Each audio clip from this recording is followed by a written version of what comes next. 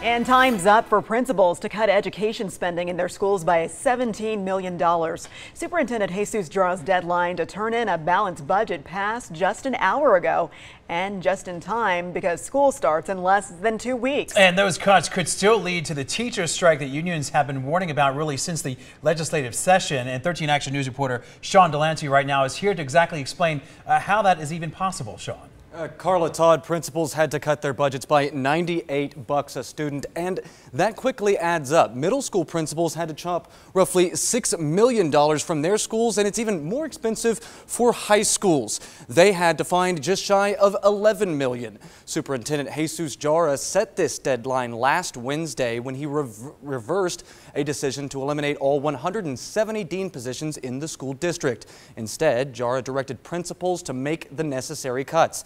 Dean's Union Executive Director Stephen Augspuger says that dean's positions could still be eliminated by principals, but most could now keep their jobs. The district needed this cash to afford a promised 3% raise for teachers, which they will get, but the teachers union is still threatening a strike. CCEA President John Vellardita says if any of the principals' cuts affect their teachers' positions, class sizes, or class resources, they will call a district-wide strike at the beginning of the year. And these budgets will take some time for the district to process, and we are digging for details, including how many deans ended up on the chopping block and how your kid could be affected. We'll bring you those as soon as we have them. Sean Delancey, 13 Action News. All right, Sean, thank you.